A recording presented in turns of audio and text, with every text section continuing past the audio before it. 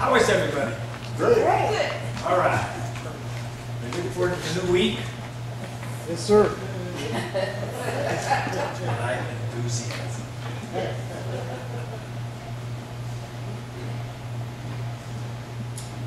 We have been going over the feasts of the Lord. In God's Bible, in the early part of God's Bible, He laid out 7 holidays, 7 special feast days that He told His people He wanted them to celebrate every single year in perpetuity. Every single year to remember these 7 feasts. Why are they in there? And what has that got to do with you or I? Now, most Christians divide the Bible into 2 parts, called the Old Testament and New Testament. And the Old Testament, most Christians are not aware of.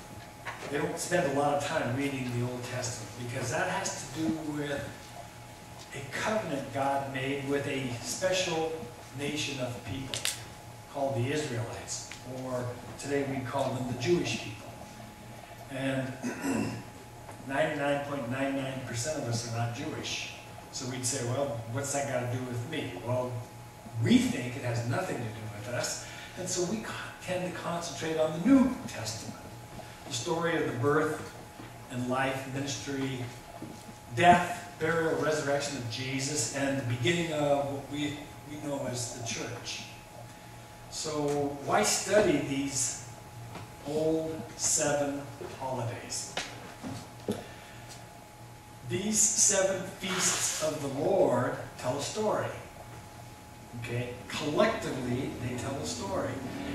And I've told you before, and I'm going to reiterate over and over and over again, you all need to read the entire Bible, starting with Genesis and going forward. You need to be familiar completely with all of the stories, because it all has to do with God.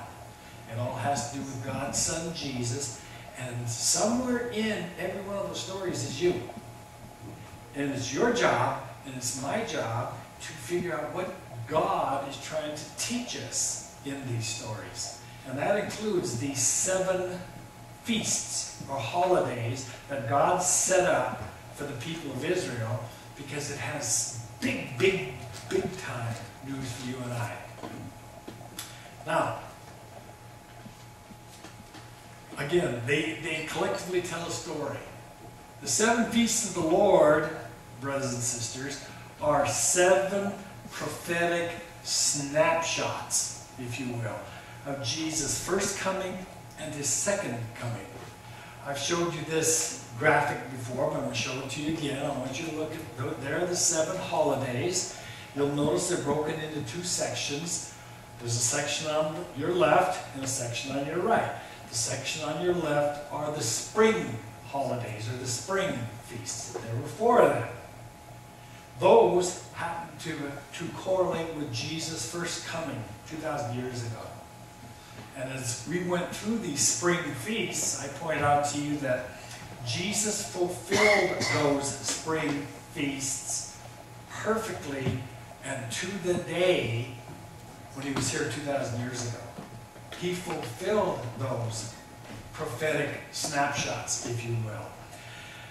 Those on the right that occur in the fall have to do with Jesus' second coming. You see, this is something that you and I learned that the people of Israel today still do not see or understand, and that is that the Savior, the Anointed One, the Moshiach, or the Messiah, the Christ, as it is in Greek, was to come twice. The Son of God was to come the first time as the Lamb of God, who would be slain for the sins of the world. He was the meek one, the humble one, who came on a donkey and who submitted Himself to mankind and who was put to death for our sins. He died, was entombed, rose on the 3rd day. 50 days later, He sent His Holy Spirit. He has since ascended back into heaven, where He's seated at the right hand of the Father, and He is waiting for the Father to tell Him to come back. When He comes back, He is not coming back as the Lamb of God who takes away the sins of the world. He's coming back as the Lion of the tribe of Judah. And he's going to put down all human rebellion, all death, all disease, all sorrow, all everything. No more death, no more whatever. He's going to finally establish the kingdom of heaven here on earth.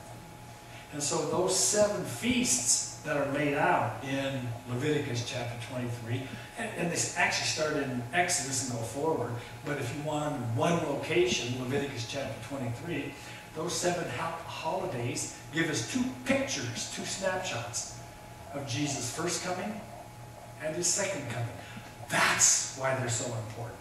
That's why we need to read them very carefully. That's why we need to chew on them and think about them. Okay, do you all get that picture? His first coming, his second coming. He fulfilled the spring feasts to the day. If you look on the left, the first was Passover. Jesus was crucified on Passover. The Lamb who takes away the sins of the world is how John the Baptist described Jesus. The Lamb who takes away the sins of the world. On Passover, they were to kill a lamb, put the blood on the doorpost. You remember the story in the book of Exodus. And the angel of death, the angel of judgment, would pass over your house when he saw the blood on the doorposts and the lintel, the top piece of the door. The angel of death would pass over your house and your family. But if the angel of death did not see the blood of the lamb, he would enter into that house, and the firstborn, every firstborn in that house would die. See, that's Passover. Well, Jesus was put to death. He was crucified. He hung on a cross on the Passover. The next day, they laid him in the tomb. The third day, he arose again, as Paul tells us in the letter to the Corinthians. It says that Jesus was raised on the third day, and then Paul goes on to say he was the first fruits of those who have died. And see, that's a strange way to put it. Why did Paul say that he was the first fruit? Because Jesus rose on the Feast of First Fruits. You see, so he fulfilled those exactly to the day. And on the 50th day after Passover, which was called the Feast of Weeks, or Pentecost, Jesus sent the Holy Spirit. He led captives in his train, and he gave gifts to men, is what both the book of Psalms says and Paul quotes. And so, to the day exactly, the Son of God fulfilled the spring feasts. When he comes back, he's going to fulfill those 3 fall feasts. Now, we've talked about the Feast of Trumpets. And I'll quote to you from 1 Thessalonians, where Paul says that, for the Lord shall descend from heaven with the shout, with the voice of the archangel, and the trumpet of God, and the dead in Christ shall rise first, and then we who are surviving and living here will rise to be with the Lord forever. Then in 1 Corinthians, Paul adds a little further clue. He says, 1 Corinthians 15:51, listen, I'm going to tell you a mystery. This is what Paul says. Behold, I tell you a mystery. Listen, I'm going to tell you a mystery. We're not all going to die, but we are all going to be changed in a moment, in the twinkling of an eye. And here's the key. At the last trumpet. See, in 1 Thessalonians, he mentions the trumpet of God, but here in 1 Corinthians 15:51, 52, he says, at the last trumpet. For the trumpet shall sound, we shall all be changed. That's what Paul wrote. At what trumpet? The last trumpet. So I asked you all a question when we went over the Feast of Trumpets. Where do you think the last trumpet is mentioned in the Bible? Revelations. In the last book of the Bible.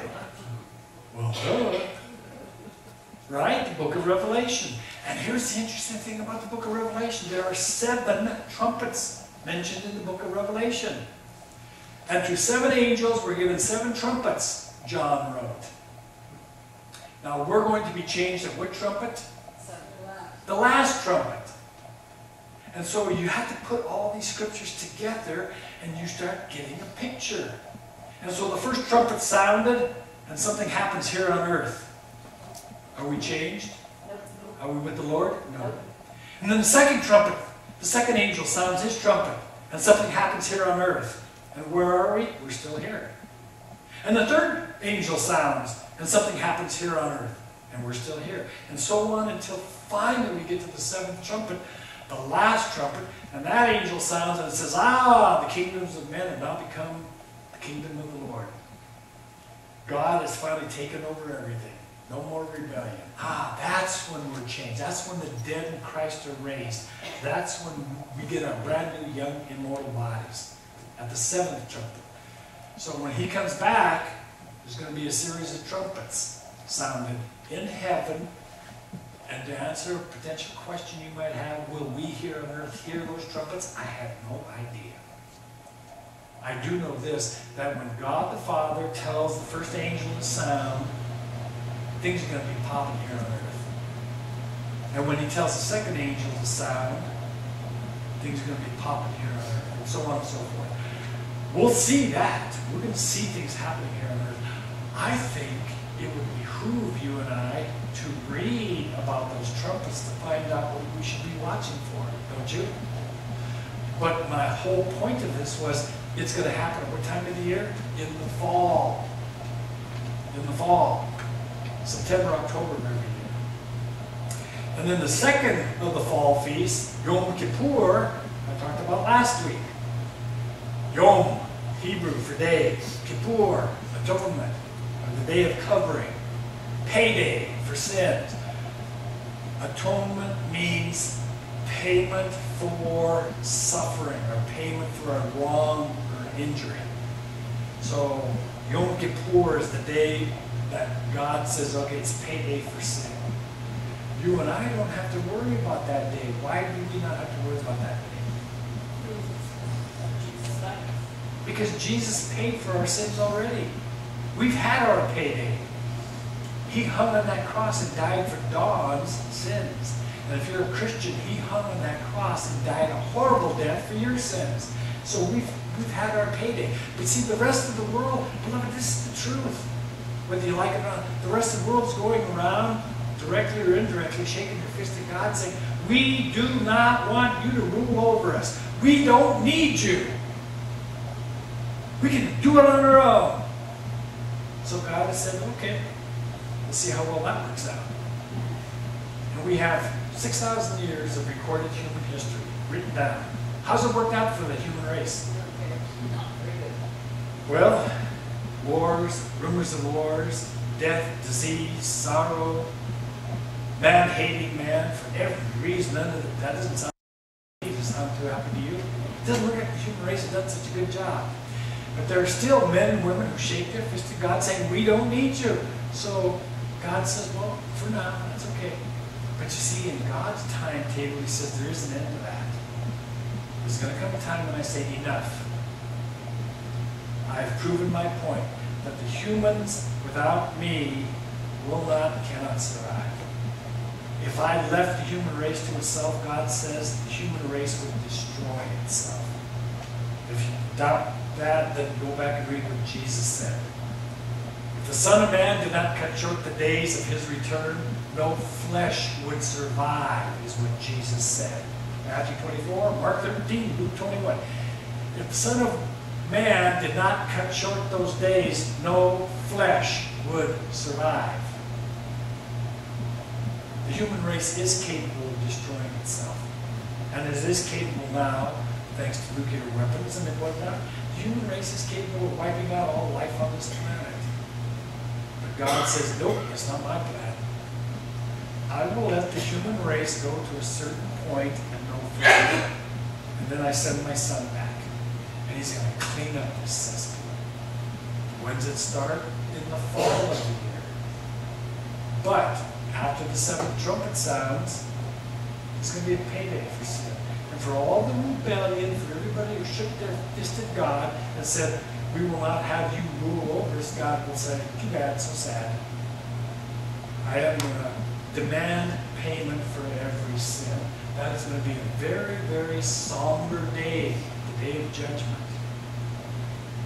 But you and I don't have to worry about that because we've already passed our day of judgment 2,000 years ago when Jesus hung on that cross.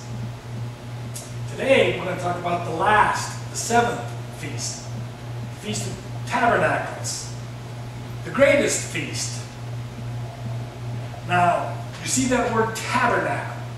That's a big long word that simply means a tent. A temporary dwelling structure. Okay, that's what a tabernacle is and was. A tent, a temporary place of living. Something that you put out in the desert, you lived in, and you picked up, you rolled up, and then you moved to another place. You know, like the Bedouins in the Middle East, or the American Indians out west. You know, they picked up their teepees, they moved from place to place. Well, that's a tabernacle, a tent. I showed you this picture before. After 400 years of slavery, God sent Moses to the people of Israel to redeem them out of slavery of Egypt, to bring them out of the bondage of slavery. They left Egypt, they went into the desert of Sinai, and there God told Moses, tell the people to build a tabernacle, a tent, and I will dwell in the midst of the people. And so they built this tent for God in the desert, and you'll see that there was a big linen wall around it. No Gentiles could go past that wall. And so everything about that tabernacle or tent had a specific meaning, and it all has to do with Jesus. There was, as I mentioned before, there was a big bronze square altar as you walked through the front gate of that tabernacle area. There was a big bronze altar. And there, if you screwed up, if you broke one of God's commandments, you would bring a sheep. I'm just going to use it. It could have been as big as a calf or as small as a pair of turtle doves. But the average person would bring a sheep to the priest. They would slice the throat of the sheep for that person's sin. And then the priest would put the contents of that sheep on the bronze altar and burn it up as a sin offering.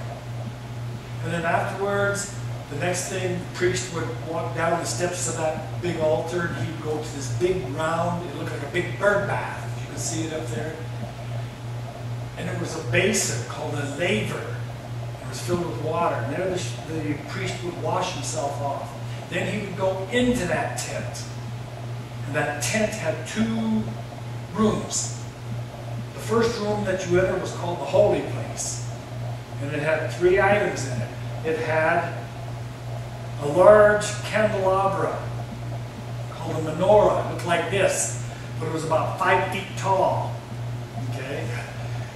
And it had oil, olive oil at the top of it. And the priest would make sure that each little basin that had the olive oil was filled, because that candelabra, that menorah, had to be burning continually. And so part of the priest's duty was, when he entered in, is to make sure there's oil for the light. And as I mentioned before, Jesus said, I'm the light of the world. So that had to do with Jesus. And then straight back from the doorway, with the candelabra on the left, straight back was another altar, but it was covered in pure gold. And the priest would go and he would take a little scooper, and he would scoop up some incense, and it had coals in that altar, and he would pour incense on the coals, and that would produce a very beautiful fragrant scent of frankincense, another mixture of scents, and it would rise up, and that represented the prayers of the saints. Candelabra, I'm the light of the world, the prayers of the saints, and then over on the right was a table. Sort of like the altar table up there. And on that table were 12 loaves of bread. One loaf for each of the 12 tribes of Israel. And the priest would change out those 12 loaves every day. And you remember Jesus said, I'm the bread of life? It all has to do with Jesus. But once a year, and only once a year, on Yom Kippur, the Day of Atonement, the high priest, the highest of the priests, of the priestly family, the high priest would walk beyond the curtain, and he would walk into the back room, which was called the Holy of Holies. And in that back room there was only one article, a chest covered in gold, called the Ark of the Covenant. And inside that chest was the stone tablets that Moses had brought down from the mountain. And on top of the chest was a seat called the mercy seat, with a couple of angels with their wings outspread over that mercy seat. And God had told Moses, I will meet you there, and I will speak with you face to face there. So God would, if you can picture this, sit on the mercy seat and talk with Moses. Only the high priest could go into the Holy of Holies, and only once a year, on the Day of Atonement, Yom Kippur. All of that I just described to you, was part of the tabernacle that God told Moses to tell the people to build. It was a temporary dwelling. Now, they would pick up that tent. There would be during the day, there would be a pillar of smoke coming up from the back of that tent. And that pillar of smoke would be, think of a mushroom cloud, like a nuclear mushroom cloud. It would come up as smoke and then fan out this way, and it would cover the entire area of where the Israelites were in the desert. Because they're out in the Sinai desert, the Saudi Arabian desert, where it gets up to be 140 or higher during the summertime. And so this cloud would cover them, keep the people from baking, if you will, year-round. And then at night, there would be a pillar of fire that would come up from the back, and it would come out like a mushroom cloud, and it would provide light over the entire encampment during the night. And if you look carefully there, hopefully you can see it, you can see all the tents of the 12 tribes around the tabernacle. Can you all see that? Now, to give you some idea, there were roughly 2 million people walking through that desert. There were 12 tribes. There were 3 tribes on each of the 4 sides, north, south, east, and west. There were over 600,000 fighting men, ages 20 and up, able to go to war, because God told Moses to take a census of the people, so he took a census of the fighting men. And so we know that there were over 600,000 fighting men of 20 years of age and older. That means that there were probably 600,000 women of age 20 and older. But then you've got the people who were too old to go out to fight, and then you've got the young people under 20 and so on. And so roughly 2 million people were following that tabernacle in the wilderness. Now, let's fast forward several hundred years. When the people finally get into the promised land, God has them build a permanent structure called the temple. This was made of stone. This was not made of fabric. And this here is a recreation built to scale. And I don't know if you can see on it, but there's a lot of little dots. You see all the little dots? Those are people.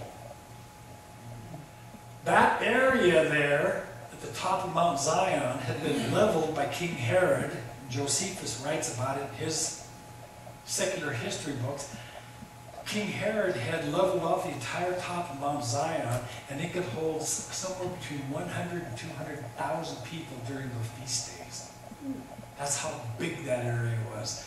The temple area itself was over a football field in length. Okay? Same basic dimensions as the tabernacle, except bigger. Everything was bigger. But it was made of stone, and it didn't move. It was permanent. What's that got to do with you and I? You see, all of the story in the Old Testament, all of this, from Genesis forward, has to do with a tent in the wilderness to a temple on the top of Mount Zion. They both represented the place where God would dwell. And it all has to do with you and I. We have a body here on earth that's a temporary dwelling place. But we're also going to have a body when the Lord comes back that's going to be permanent. So this long description that the Old Testament has about the tabernacle in the wilderness has something to do with us. And the temple that Solomon built, and then later on King Herod rebuilt, all has something to do with us. God is trying to tell us something here. So we're talking about tabernacles. Now if you read the word tabernacles in the original Hebrew or Greek, you'll find that the word tabernacles occurs over and over in different contexts. You should really study this. It's really cool. So, for example, I'm going to give you just a few examples. John 1:1, the fourth gospel. In the beginning was the Word. The Word was with God, and the Word was God. That's how John 1:1 starts out. In the beginning was the Word, and the Word was with God, and the Word was God. The entire purpose of the Gospel of John, the reason he wrote it, was to show us that Jesus is God come in the flesh. Matthew was to show that Jesus was the King of Judah, the son of David, who was prophesied to come, that Jesus was the promised anointed one. Mark wrote his gospel to show that not only was Jesus a king, as Matthew said, but he was also servant. King, servant, king, slave, high, low. You see the pairing? Luke wrote to show that even though Jesus is the Son of God, he was completely human. And so Luke gives us a very detailed story of Jesus' birth to Mary. And it goes on and on. Very much human. And then, of course, John, the fourth gospel, well, he's not only a man, he's God. So, king, slave, man, God. Matthew, Mark, Luke, and John. You all get the pictures? Two pairs. John starts off, in the beginning was the Word. The Word was with God, and the Word was God.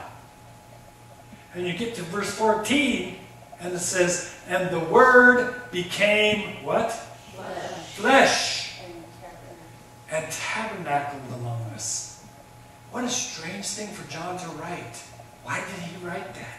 Well, your translations, if you have the New King James, or you have the Old King James, or you have the NIV, or you have the New American Standard, or even the ESV, most modern translations will say, and the Word became flesh and dwelt among us. Well, yeah, that's an acceptable translation. But the word John used was tabernacle. Why did John pick that word? Because he was trying to tell us something. The Word became flesh. He's talking about Jesus. And the Word became flesh and tabernacled among us. He temporarily dwelt among us in a tabernacle, if you will. Here's another example of that word. I love this. It's in multiple Gospels. You can read it in the Gospel of Luke. Jesus takes Peter, James, and John up to a mountain one day to pray. So Peter, James, and John go to the top of this mountain, and Jesus goes apart and starts praying. And Peter, James, and John, they get a little drowsy. Jesus is all praying, and they get a little tired. And suddenly something changes. Suddenly it becomes very bright. And Luke writes, and Jesus' appearance changed. His clothes became whiter than white, like lightning white. And suddenly, Peter, James, and John aren't alone with Jesus. Jesus is standing there. He's standing there with Moses and with Elijah. And Jesus and Moses and Elijah are talking together. And they're shining with glory. And Peter, James, and John are freaking out. Here's Jesus talking with Moses and Elijah, and they're all glowing. And Peter's freaking out. And we read this. Peter said to Jesus, Master, it's good for us to be here. Let's put up three what? Let's put up 3 tabernacles. One for you, and one for Moses, and one for Elijah. And then Luke adds, Peter didn't have a clue what he was saying. He's so freaked out. He says, Master, it's good for us to be here. Let's put up 3 tabernacles. Why would he say that? Why would Peter say, we need to put up 3 tabernacles? And Peter didn't even know what he was saying. I'll tell you why. Because Peter was under the influence of the Holy Spirit. And the Holy Spirit was trying to tell you and I something. Tabernacles. I put up 3 tabernacles. And here's another question. Well, I'll ask you. For all of you together, I assume that all of you read these parts of the Bible. Can anybody here give me a description of Moses? I heard the answer. What was the answer? Why not? There's no description of Moses given. What did he look like? Moses had been dead for 1,500 years. There is no description of Moses given in the Bible. And yet Peter, James, and John recognized Jesus talking with Moses. How did they know it was Moses? And then there's Elijah. Elijah had been dead for 700 years. Hey, I got a news for y'all, you younger people. There were no cell phones back then. No selfies. We had no pictures, no drawings, no descriptions of Moses and Elijah. And yet Peter, James, and John knew it was Moses and Elijah talking to Jesus. Now, why am I emphasizing this? Because when I get to heaven, I am going to meet a good-looking young woman whose name is Chris. And she's going to have blonde. She's going to have blonde hair. How am I going to know it's Chris? I'm going to meet a young guy who is glowing and who is healthy. I'm just radiating youth and health. Then I'm going to walk up to him and say, hey, Tony! How am I going to know it's Tony? See, we're going to know one another. And you're going to know Abraham, Isaac, and Jacob. You'll recognize whoever, even if you've never seen a picture of him or her. What did Abraham's wife Sarah look like? Huh? She was good looking. I know that because it says she was good looking. I mean, the Pharaoh of Egypt took a liking to her. But I mean, what does she look like? And yet you and I already know Sarah when we see her. Well, when Peter, James, and John saw Moses and Elijah talking with Jesus, they recognized him. So that, isn't that awesome? Isn't that awesome? Yeah. But even more awesome is the fact that here's Peter, not knowing what he's saying, Master, it's good for us to be here. Let's put up 3 tabernacles, one for you and one for Moses, one for Elijah. Tabernacles, because he was seeing Jesus, Moses, and Elijah in their glorified state. He was seeing Jesus and Moses and Elijah as we'll all see them someday. When? At the Feast of Tabernacles. That's why he said what he said. Isn't that awesome? Boy, that Feast of Tabernacles must really be awesome. Yeah, it is. Now, there's another note regarding the word tabernacles. Our bodies are called tabernacles in Scripture. Our bodies are called tents, or same word, tabernacles, in Scripture. Paul wrote this, 2 Corinthians. Paul said, now we know that if the earthly tabernacle we live in is destroyed, we have a building from God, an eternal house in heaven, not built with human hands. And then Paul goes on to say, we long to be clothed with our heavenly dwelling. And see, here's the interesting thing. Paul says, let me go back, read it again. Now we know, what do we know? That if the, and this are the words that Paul wrote in the original, if the earthly tabernacle we live in is destroyed, What's he talking about? Paul says, now we know this. We understand this. You all need to understand this. We already know what Paul says. That if our earthly bodies are destroyed, this tabernacles, this temporary dwelling structure that we live in is destroyed, it's okay. Because we have an eternal building from God.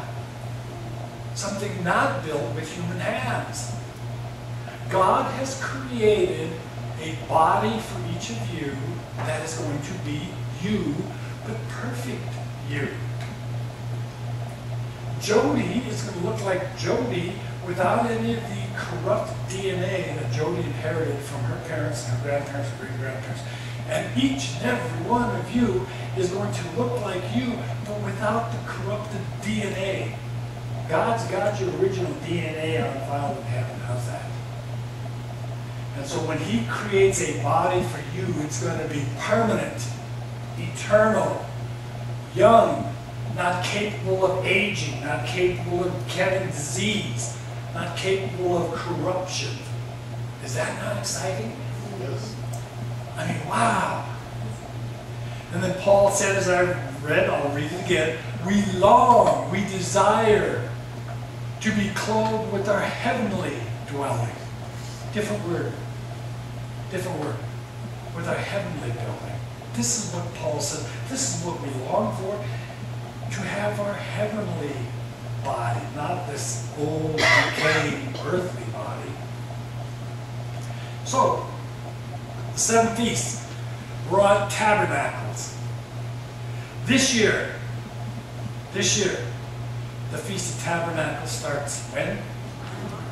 Tomorrow in Jerusalem. Tomorrow evening, September 20th, starts the Feast of Tabernacles. Wouldn't it be great if Jesus came back tomorrow for us?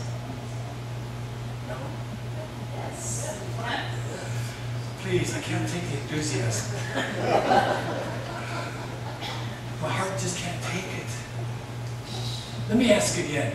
Wouldn't it be awesome if Jesus came back tomorrow for us? Yes. I mean, well, you young people saying, yeah, not so much. But for those of us over 30, we're starting to feel it, huh? Yeah, I don't know about you all, but I'm so looking forward to the Lion and the Lamb dwelling together. No more cancer, no more disease, no more... Boy, boy, boy. Now this feast, the Feast of Tabernacles, in the nation of Israel today, they call it the Feast of Booths. Same word. Or, if you want the actual Hebrew word, tomorrow evening starts the Feast of Sukkot. That's plural. The OT at the end of that is masculine plural. The singular form of the Hebrew word is sukkah. Sukkah. And it means booth. So Sukkot means booths, plural. The Feast of Booths. It's also called the Feast of Ingathering. Ooh, I love that. Boy, this doesn't do you to it. The Feast of Ingathering. This is the time of the year when the crops are gathered in. How many stories do you think Jesus told about farmers and harvests and fishermen gathering in fish? Remember that? Fishermen went out to fish, and he gathered up a great number of fish. And they pulled it on the shore, and the fishermen then took the good fish and saved them. And what do you do with the bad fish? Tossed them. Farmer went out to farm, and the servants came to him and said, Master, didn't you sow good seed in the field? And he said, yes, I did. Well, there's a bunch of weeds in the field too. Remember that parable? Should we go and tear up the weeds? Master says, no, let them grow till the harvest, and then we'll gather up the weeds together, and we'll burn them, and we'll gather the wheat together in bundles and harvest them. The Feast of Ingathering. That's the Feast of Tabernacles. When the Lord's going to gather all his sons and daughters together, and it's going to be a party. It's also called, to the Jewish people, the season of our joy. Or when you read the scripture sometimes, it's simply called the feast. So we read about Jesus going up to the feast. And people say, well, what feast? Was it the Feast of Passover, the Feast of Unleavened Bread? Was it the Feast of Fruit? No, it was the Feast is Tabernacles. Here's what it said back in Leviticus. On the 15th day of the 7th month, when you have done what? You've done what? And who's the crops for God? Huh? Yeah. On the 15th of the 7th month, when God has gathered in his crops, you shall celebrate before Yahweh for 7 days, with the rest on the first day and the rest on the 8th day. On the first day, you are to take choice fruit from the trees. And now notice this. What do I have underlined? Palm branches. Palm branches and poplars, and rejoice before the Lord. Moses will write even further there, and he'll say, you are to gather these palm branches and these poplars and other branches from leafy trees, and you're to build booths in the desert. And then you're to live in the booths for 7 days and celebrate to God. It's the Feast of Ingathering.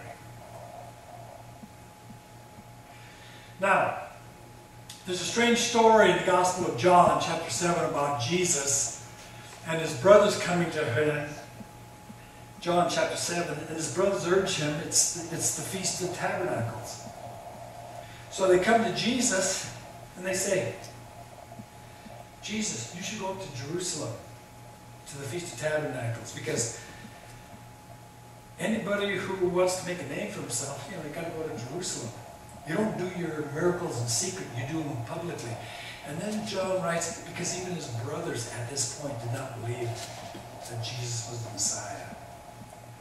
But Jesus turns to them and he says this, my time is not yet at hand. He told his brothers, you go up to the feast. It's not my time yet. My time's not at hand. And yet we read in the 7th chapter of John, and yet after they left, Jesus did go up to the feast, but secretly. So why did he say that? Why did Jesus say my time's not at hand? Because the Lord was looking forward to the actual Feast of Tabernacles someday, when he gets together with all of us. That great feast day, when New Jerusalem comes out of heaven and we get to all party together. So that Feast of Tabernacles that year was not Jesus' time. He did go up to the feast because it was required of every Jewish male to go to that feast. So he did go up, but he went up secretly. But when he says, my time's not at hand, is because he was looking forward to the day when he gets to greet and hug each one of us. Is that going to be cool? The great feast day. Now, in Jesus' day, there was a ritual that the high priest would do. The high priest would go down to the pool of Siloam, and he would take a pitcher and he would draw water from the pool of Siloam, and he would take it back to the temple area, and he would pour the water out. And as he poured the water out, he would pray a ritual prayer. And he would say, Lord, send your Holy Spirit now. Send your Spirit now. Now the reason I'm telling you all this is because when you read in the Gospels, especially the Gospel of John, you read some of the things that Jesus said and did. If you don't know the context, you won't get the meaning. So we go back to John chapter 7, and we read this. Now on the last day, the great day of the feast, Jesus stood and cried out, saying, if any man is thirsty, let him come to me and drink. Why did he say that? Why did he say that on the last day of the great feast? Well, that was the day that the high priest was pouring water out in the temple area, saying, if any man is thirsty, let him come to me and drink. And then John goes on to say, now when Jesus said this, he was speaking of the Holy Spirit, which had not been poured out yet because Jesus had not been raised from the dead. See, if any man is thirsty, let him come to who? Me, Jesus said, and let him drink. Whoever believes in me, as the scripture has said, streams of living water will flow from within him.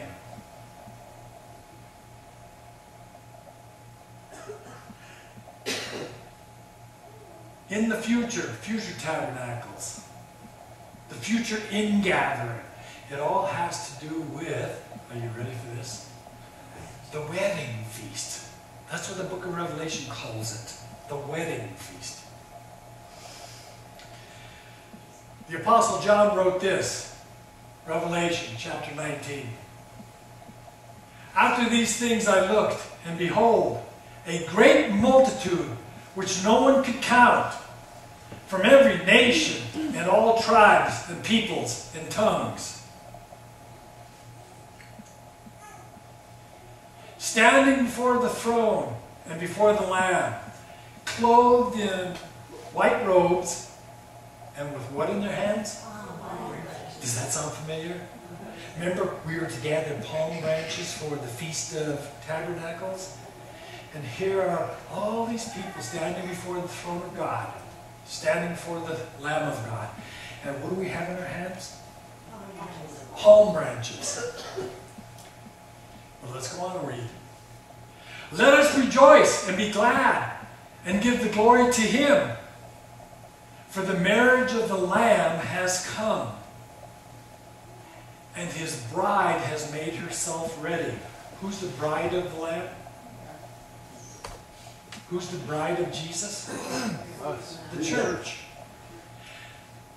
And the bride has made herself ready. Oh, aren't you looking forward to that day? Right. Blessed are those who are invited to the marriage supper of the Lamb. And I heard a loud voice from the throne saying, behold, here it is. The what? The tabernacle of God is among men. But then read. And he, let me go back. Behold, the tabernacle of God is among men, and he will dwell among them, and they shall be his people, and God himself will be among them. Who's he talking about there? In the beginning was the Word was with God, the Word was God, and the Word became flesh and tabernacled among us. And then in the book of Revelation, behold, the tabernacle of God is among men, and he will dwell among them. And they shall be his people, and God himself will be among them. Now we get into the cool stuff. And he will wipe away every tear from their eyes, and there will be no longer be any what? Yes. No longer there'll be any death. No longer. It's done away with. There will no longer be any mourning, a sadness, or crying, or pain. The first things have passed away. All that stuff is gone. Aren't you glad? Yeah.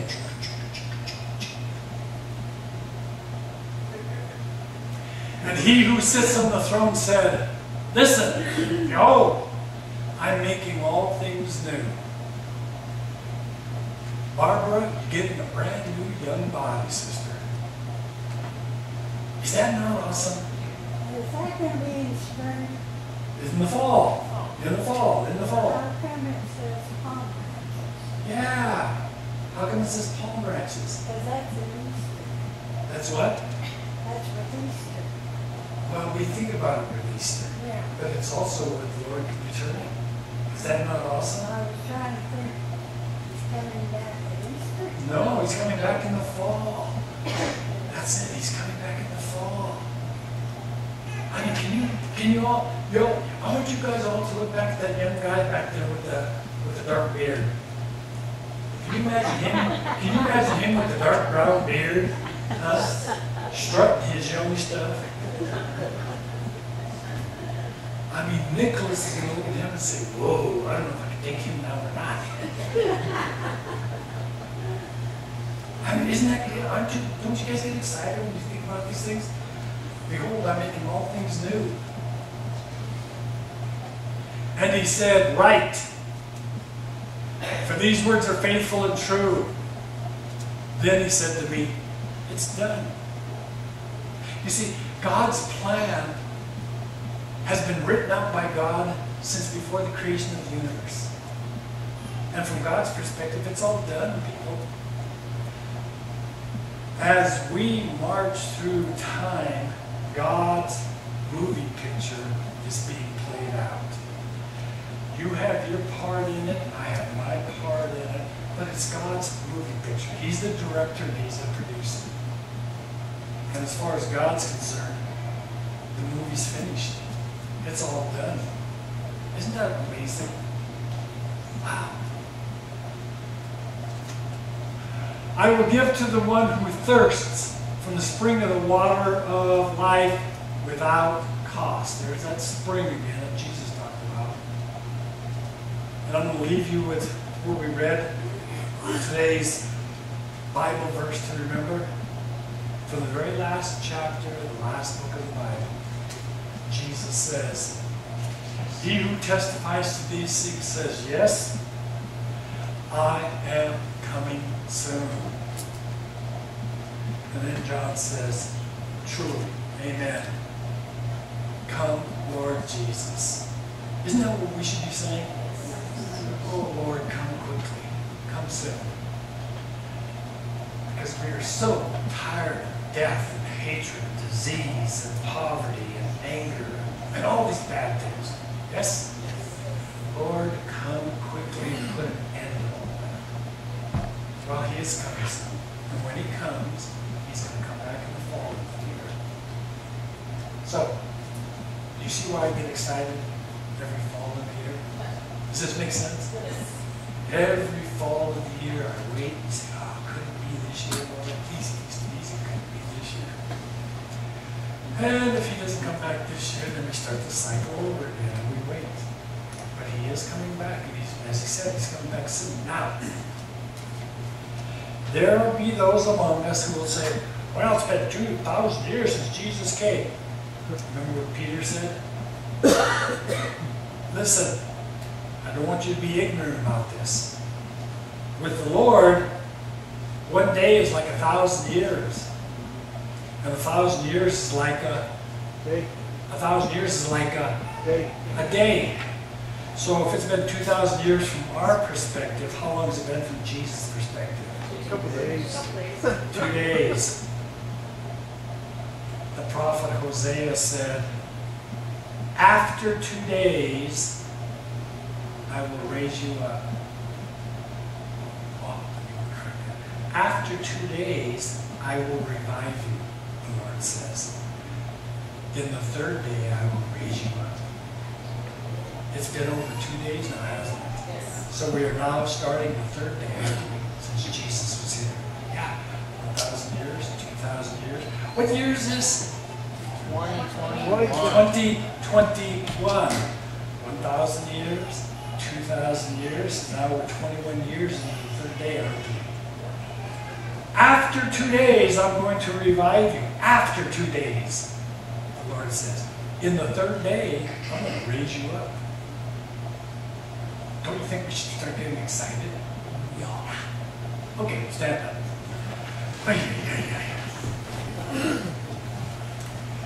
I'm telling you, Doris, the enthusiasm sometimes just makes the heart beat too high. Let's pray. Father, I do thank you for the brothers and sisters here. And I lift each and every family before you, Lord, one by one by one. And I ask, Father, that you bless every family that is represented, whether a single individual or husband and wife, and children, whatever the combination is, Father, I ask that you bless every household that is represented here in the sanctuary this morning, and those who are watching. Lord, watch over your sons and daughters. Bless us, keep us as the apple of your eye, encourage us by your Holy Spirit, and help us while we're still here to walk more like your Son Jesus. And all of God's people said, Amen. Amen.